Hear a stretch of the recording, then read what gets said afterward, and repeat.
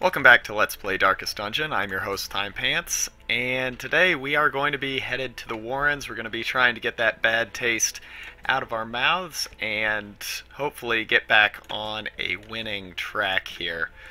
Let's see. We will be taking this crew here. We're going to have Cornelius, T-Bone, Pippin, and Fourneau, and we're going to be venturing in the light.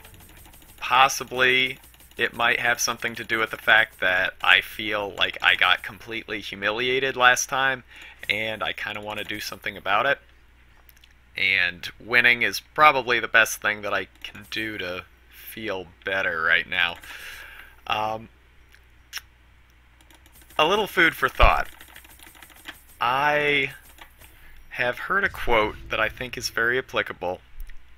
The difference between theory and practice is that in theory, things will work out the same in practice, and in practice, things never go the way they should in theory. My old roommate used to say that, and he was an asshole, but he was also right. So, yeah, let's... I feel like that last group that we took should have been very strong. Well, let me take that back. Should have been well equipped, but in actuality, they very much were not. They were pretty sorely under-equipped to handle the situation. Let's see. This is how we do it. On you. Dodge on you. Let's see. Planned takedown, or I don't think we have much else. This would be nice, but aha. Release the Hound. Yeah, the last group that we took out, I felt like they should have been okay. Like, I felt like they shouldn't have been as badly overwhelmed as they were. Because, I mean, they had a little bit of everything, right? They had stuns, they had lots of stuns, they had lots of mobility, they had the ability to dodge, they had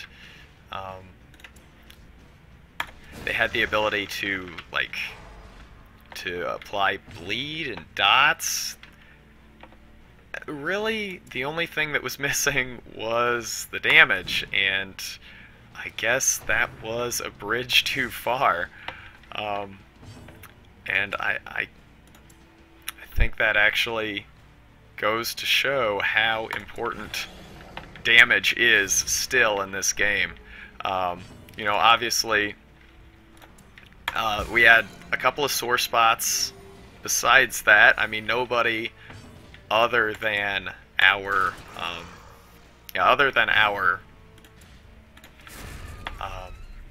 Crusader was really all that hardy, so it's pretty easy to see why we would get perfect. I didn't even know that you could move double wide enemies. So yeah, it's pretty easy to see why we would get beaten up like that if enemies, particularly in the Wield, have, something like the ability to weather a lot of damage on account of protection. Like, it's kind of easy to see why we would get overwhelmed and beaten up like that. That said, I mean, we have the advantage of hindsight here, but that said, I am still a little bit 102 dodge with those buffs. Holy shit. I am still a little bit surprised at how poorly that went. Like, man, we got roughed up. So we're gonna try and move past it. I don't think I will be raising another leper until the Lord class comes out, because it's gonna be a long hard road back to champion level with a leper. especially if that's the only class that I'm going to be raising. So, man, you know, that was a blow. I'm not going to lie. Let's see who has more health. I guess you are equipped for this. Alright. It's going to be a long, hard road, and really what that loss represents more than anything is time. It's going to be a big time investment to get back to where we were. But let's not start feeling defeated and sorry for ourselves just yet. We still do have a very fun class that we can enjoy and spend time with. I think we start working on you.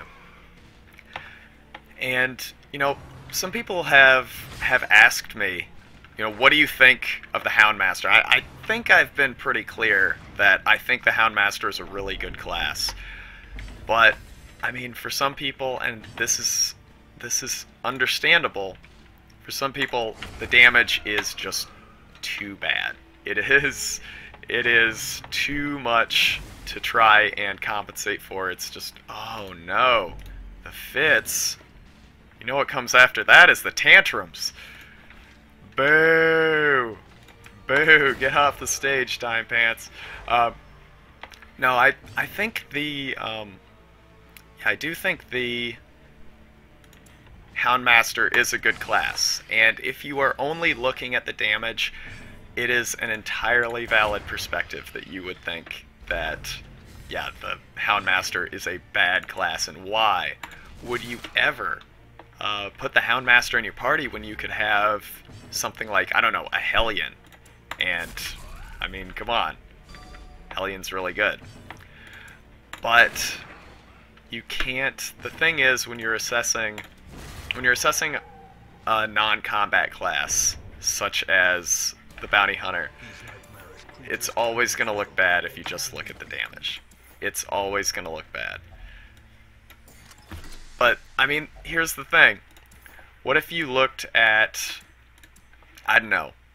Okay, what if you looked at the... what am I trying to say here?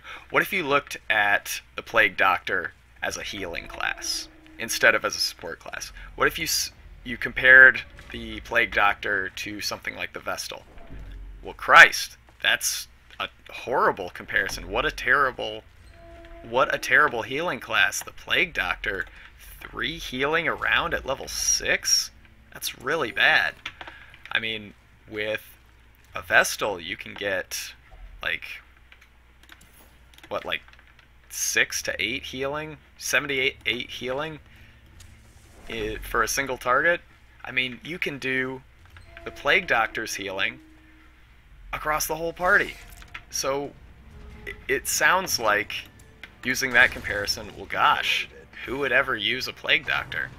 But the thing is, you have to look at the class. You can't just look at it in a vacuum. You have to assess it entirely on... Actually, let's try this. You have to assess it entirely on... Of course I should have dodged on the marked target, you idiot. So yeah, of course you can't just look at everything in a vacuum. You have to consider the entire purpose of the class, the entire design of the class. And the design of the Houndmaster is strictly that of a damage reduction class. You are trying to reduce the amount of damage that a single target takes, like right there. And had I acted properly in the previous round and had my Houndmaster dodge on the appropriate target, I would have avoided 27 damage. Like, think about that. Can the Vestal heal 27 damage in a single round? No. No class can do that. So, if you look at the Houndmaster like that, not as a class that is terrible in combat, but as a class that can reduce the amount of damage that you take, the Houndmaster, as weird as this sounds, has almost infinite upside, because there's no class in the game that can reduce damage as much as the Houndmaster. The Houndmaster can reduce damage from 4 attackers to 0 in a single with a single action. So, I mean, if you think about it, that's like what? That could be 100 damage. You know, a sequence of unlucky crits. Yeah, a sequence of unlucky crits could easily run 100 damage. Easily. I mean, remember when we fought the Formless Flesh the first time, the champion Formless Flesh? We got fucked up. And if we had a class that could have completely reduced that damage all the way down to 0, oh my god. We wouldn't have lost 2 characters like that. We very well might have been able to survive the battle, because we did get, I don't think I'm exaggerating here, we did get hit for about 100 damage in that round. If we had somebody who could mark themselves, and I believe we did, if we had somebody who could mark themselves and then throw a dodge on them, we could have easily eliminated 50 gripping in the guts. Griping in the guts. We could have easily reduced that figure tremendously. So, yeah, that's where I stand on. Yeah, that's where I stand on the Houndmaster. It is a class that has enormous, potentially infinite upside because of how much damage can be mitigated in a single round. No other class is able to do that. So, yeah, that's... I've written a book about it just now, but I truly believe in the power of this class. I really think it has the ability to be one of the strongest, most effective classes if used properly. And I do think that this is the proper use of it. If you have the ability, if he has the ability to take an enemy out using his Hound's Rush, fine, great. You should absolutely do that. But if you are, if it's a standard turn and there are no enemies that are anywhere near death, then yeah, you should just use the Houndmaster as he's intended. Select a target. Wow, we are only 13 minutes in. We're gonna do another. Yeah, we're gonna do another. Probably not with Pippin, and probably not with Fourneau, but we will. Ooh. This is a little bit bad. Alright, I hope our Vestal comes back. Huh. Ah, okay, Bose is back. Alright, Fourneau, we're gonna just take your stuff off right now. There you go. There you go. And Bose. Boom. And boom. And T-Bone. Oh my goodness, I can't believe I forgot your plus experience trinket. Okay. And Pippin, you are in sorry shape. Let's take this off. Throw it on Hote. To Bose, you're coming with us. Ooh, our ranks are really shrinking here. And Pippin.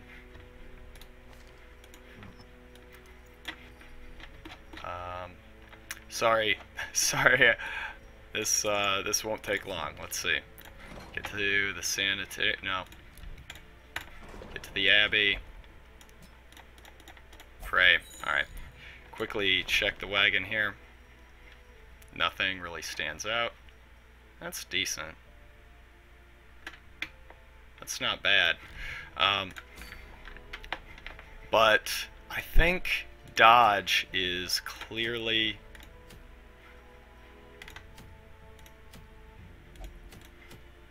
only long and short, huh? Well, let's do it. I think that dodge is now clearly the better stat. For a while there, it was looking like protection was the best defensive stat. I no longer think that. And I don't know how... Oops. I don't know how anybody possibly could think that protection is a better stat now. On enemies, protection's amazing. Protection's really, really good on enemy monsters. But yeah, for standard player use, no. Yeah, I don't think that it's very good at all. We are going to pack a lot of food because we need to get some stress relief because we're heading right back out. And we're going to over-prepare simply because we are heading back out into the dungeon straight away. So, is this cowardly? Yes, it is. It's very, extremely, excruciatingly cowardly. But, yeah, we kind of need to rush to get some stress relief here. Okay. Let's get this off. Get this off. I really only gave him one, huh? Alright, that's probably fine. Okay. Firewood. Huddled together, furtive and vulnerable. Alright, so let us see here. Instruction on you. Weapons practice. Release the hound. Bless. This is perfect. Holy shit. Awesome. Alright. Rest. Pray for no ambush. Wonderful. And let's get back out there. Honestly, I'm kind of starting to think that using a single trinket, like, this is gonna totally look like me trying to cover up for a mistake, but I'm starting to think that using only a single trinket is actually viable for some classes. Simply because, like, look at... Any bleed? No, okay. Yeah, because something like the... Yeah, something like the Grave Robber only has one really good damage trinket. So, yeah, being able to... Let's see... Yeah, so being able to being able to get the damage bonus and then not having to worry about anything, taking any penalties or anything like that, I think is a pretty smart play. I think we just dodge on you. I know this will screw over his riposte, but honestly, I kind of like the idea. Alright, let's see. Can we get a rampart? Do we even want it? We're not going to be able to hit the back rank, are we? It's going to be hard. Okay, so that's kind of a sore spot for this. Alright, we're going to have to swap out poison darts and thrown dagger, I think. Okay, no problem, just thinking it through. Usually I take a little bit more time to get prepared for a dungeon, but since we rushed right back out, I didn't really think through things all that well. Obviously, I don't always think things through that well anyway, but can we please get a kill? No, we cannot. Please? Wonderful. Alright. And some stress relief, please? No. Oh, that sucks. Alright, so let's see. We are fine, and I don't think we need the food here. So let's see. Room battles. One here, and one here. So boom, boom. And then maybe we can go around this way. We'll see. Yeah, looking fine. I am really looking forward to the time when our Houndmaster can pair with a Crusader rather than a man-at-arms. I don't think it's a great play to to have the man-at-arms using a very weak attack like his riposte or his retribution, without without being able to get the riposte as kind of a backup. Stress relief, please. No. Okay. What am I thinking? I think he's gonna have to stress heal himself. She needs Thrown Dagger. That's gonna give her some reach into the back row. And we're fine. We are fine. No more encounters until the room, so torch up, and let's go.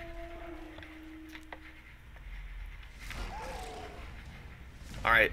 Oh, by the way, in one of my other videos, somebody posted a reply that was basically saying, like, the Grave Robber, the Grave Robber actually has, or sorry, the Grave Robber's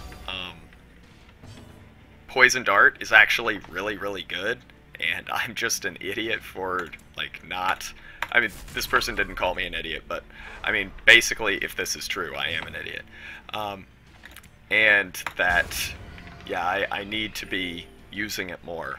Obviously, this is not the dungeon for it, since everything has really, really high blight resist, but I think I will give it another shot. I really hate to think that there's something that I am just completely oblivious to, and I'm totally missing the mark about this attack. I probably should have just healed. Again, hindsight's 20/20, but it's probably fine. Yeah, maybe I'm completely missing something here about how good that attack was. That person also pointed out that I was apparently using a moon ring, like, in full light, so that might also explain why I felt the attack was somewhat lackluster. So, again, as usual, the problem is with me and not with the class. I mean, that was the story with the Houndmaster, right? So, it's entirely possible that I'm just completely missing something. And I need to give that skill another go, probably when I'm in the ruins, or somewhere else where having the ability to do... What do you think? Yeah, or somewhere else where having the ability to do blight is pretty effective. Ooh. Alright, no problem. I am a bit worried. She is level 2. And that's a lot of damage to be taking in a single round. So, why don't we just make sure that she's okay, and she will survive through the next turn, because, yeah, that's a lot of unanswered damage that she's going to be taking. Stun resist is quite high. This, not so much. And...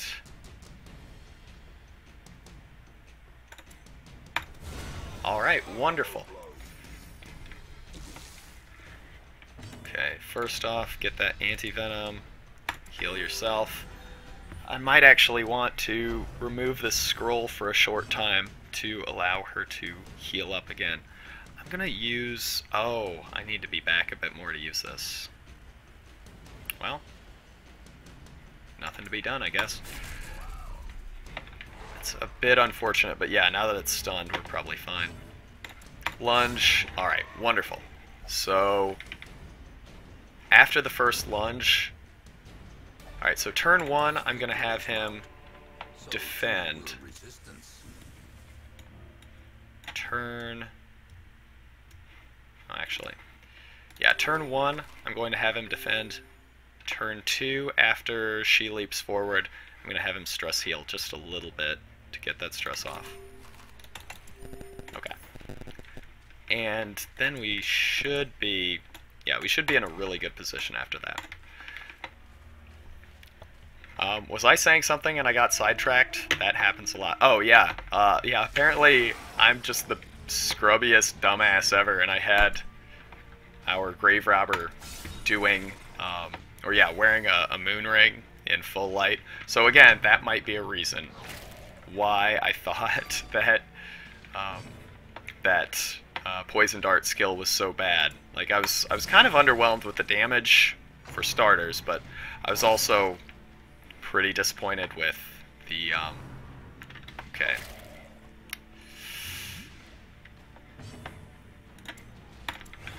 Yeah, I was also pretty disappointed with just how little damage the blight seemed to actually do. Yeah, we might want to just remove that.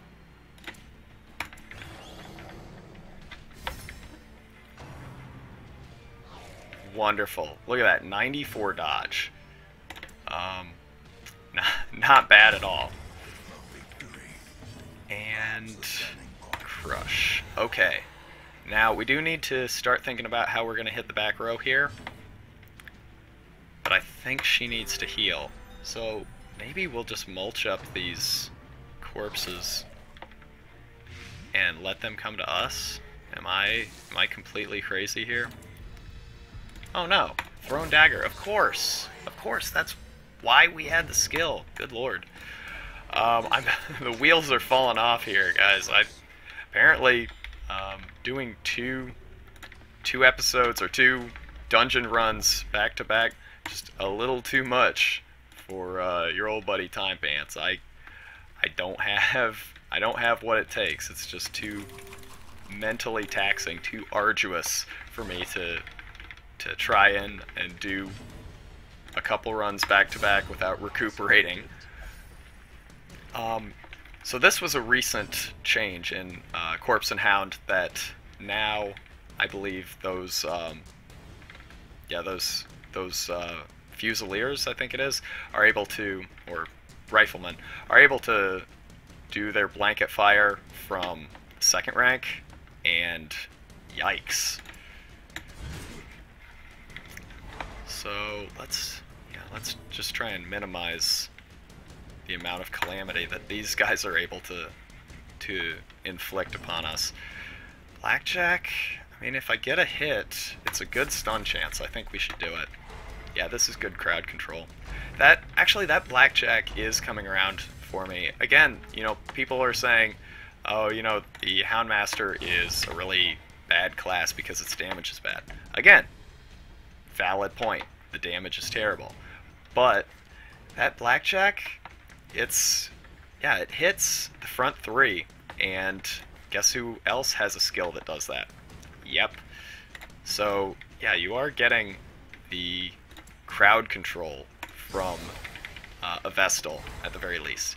And stuns that hit the front 3, I mean, they're not uncommon, but they're certainly rarer than the ability to do damage.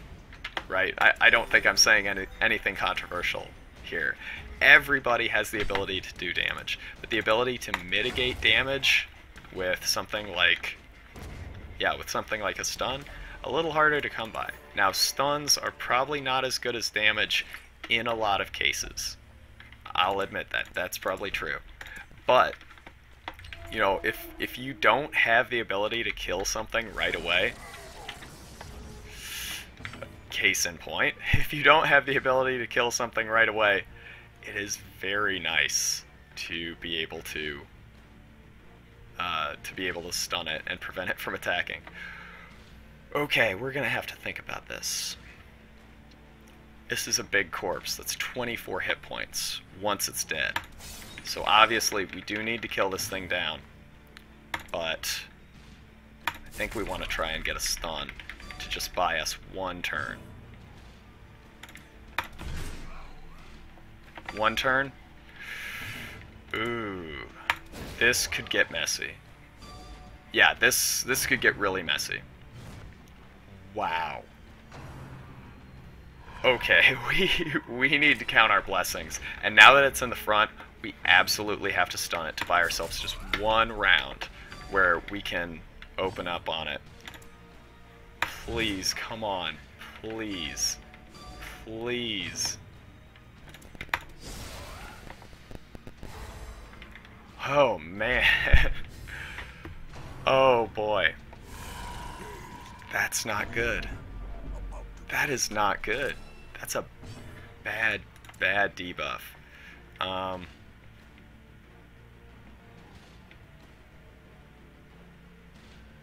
Gosh, what do we want to do? That is a bad debuff. He is a principal damage dealer.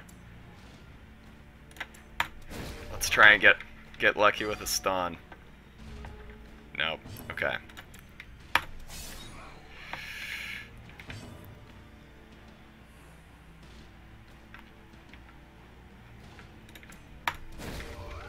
Oh man, this is bad. I'm sorry, my commentary has just completely fallen apart because I am well and truly worried now. Yep. That's bad. He's getting so lucky with these dodges. Wow. Oh man, we got around. We stole around there. Actually, this might be the time. Holy shit. Hey, don't let anybody tell you the Houndmaster sucks. If you think the Houndmaster sucks, you suck. Alright? Look at that. That was clutch. Yes, you know, we've done more damage with basically every other class, but we had it when we needed it, man. And that's what counts. Oh my god. Jesus, Houndmaster. That was fucking awesome. Yeah, that is... Wow. That dog treat is pretty good. And there was no reason for me to have sat on it for as long as I did. Because that was really good.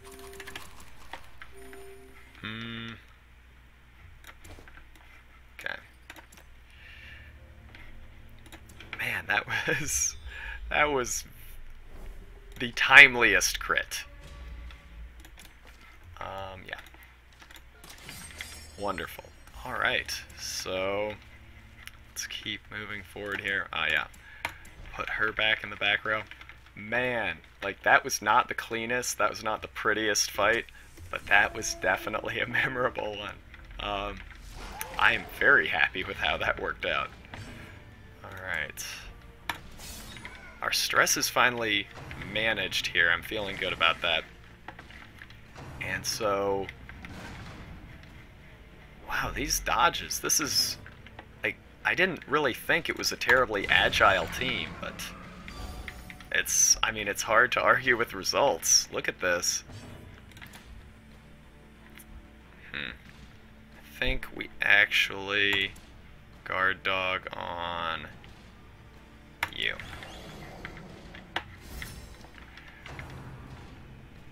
Oh, man.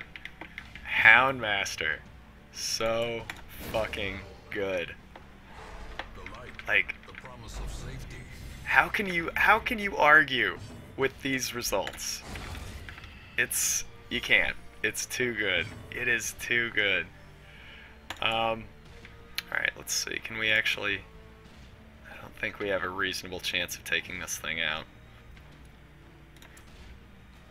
6 to 11. Nah, I think we just stun and then try and get lucky with a man-at-arms swing here. Not bad. And heal? I guess we do.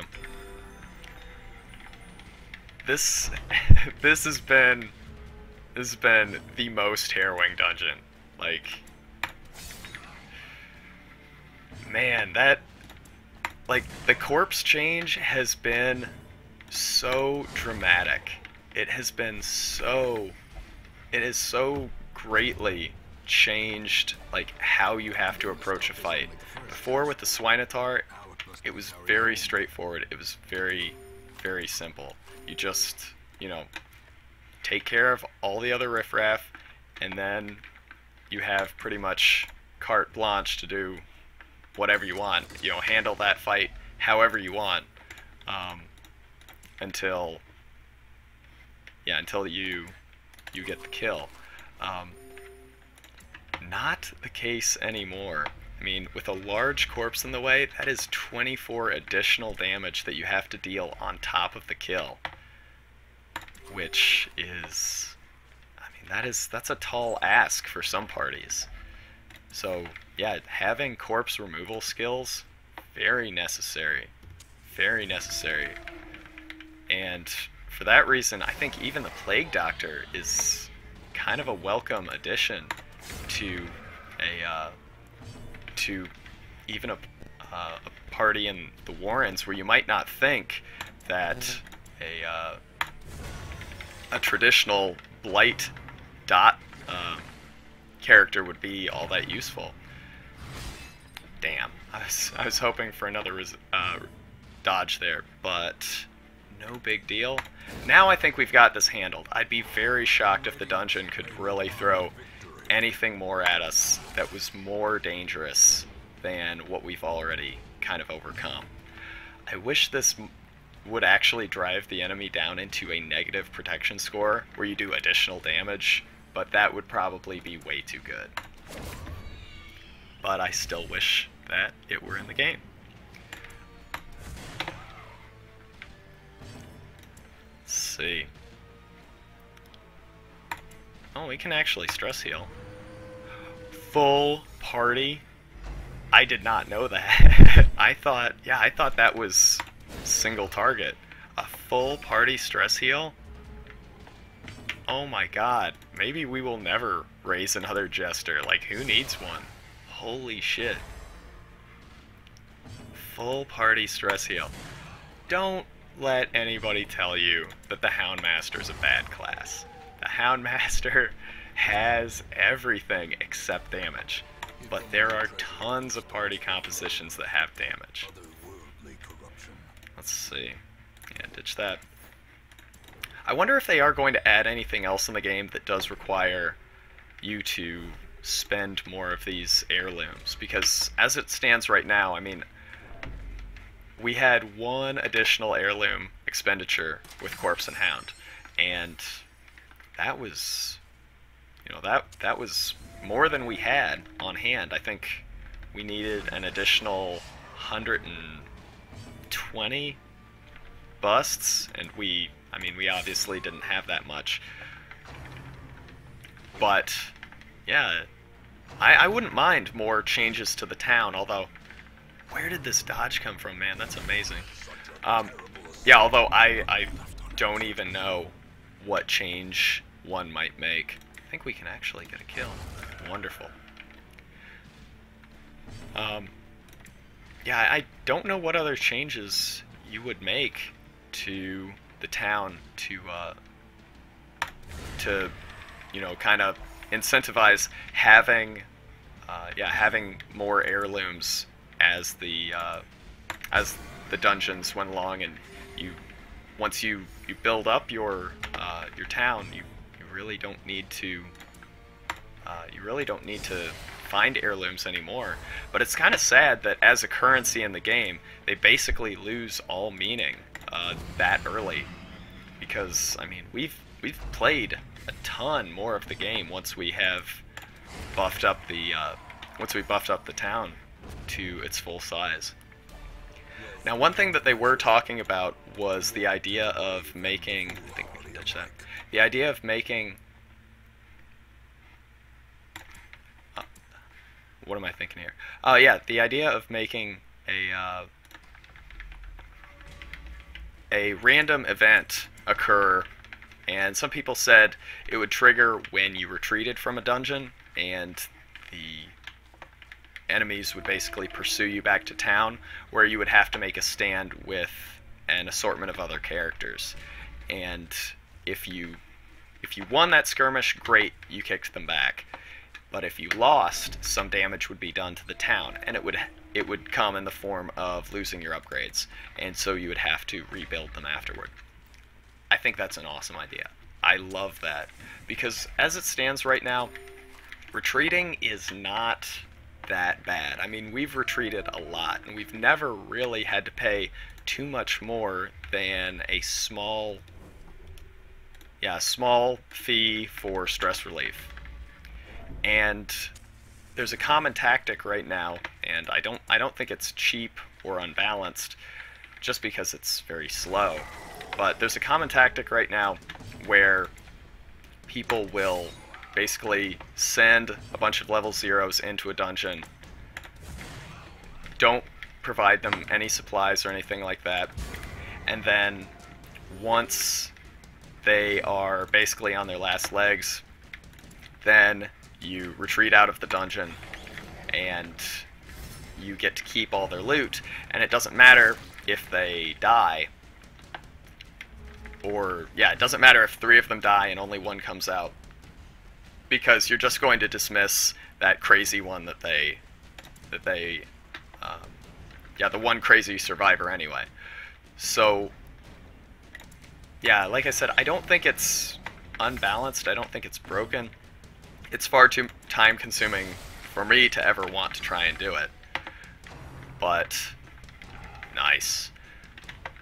But it is in there, and yeah, there's no cost, there's no penalty, there's no downside to doing that retreating. And I mean, I guess it's still somewhat thematically appropriate, you know, you basically being this brutal taskmaster who's sending these unfortunate heroes to their demise, all for the sake of, you know, retrieving some lost treasure anyway. So sure, it's on message, but at the same time, it does kind of minimize the meaning of a dungeon run if it doesn't matter if anyone lives or dies, right? So for me, that's what bothers me. It's not that it's not that it's broken or unbalanced or cheap or anything like that. It's that it makes the consequences of failure not matter. And so yeah, if that were changed, I certainly wouldn't mind. I'd really like it, actually. I think it'd be very cool if enemies did pursue you back to town and you had to scrap together a handful of heroes at the level of the dungeon you just retreated from. And, you know, you might have to survive 3 waves of enemies right in a row, so you don't have any time to heal. That would be pretty cool. I'd like to see that. That sounds like compelling, interesting gameplay. So anyway, that wraps it up for this dungeon. We got 2. You got a double header here. So not bad. Couple great runs. We got a bunch of experience on our Houndmaster there, and I'm feeling pretty good about what the future holds for us. So let's see, what do we get? Ruined Scrounger, the Red Plague. Woof. Get it? We're gonna have to take care of that. So I think we might send another party of champions into a dungeon later. Because yeah, we've got we actually accrued a good many diseases that we probably want to take care of. But I'm excited because we finally have a bounty hunter and a cultist combo again. So it's going to be a really good next video, whatever happens. Thank you very much for watching, and I'll see you next time.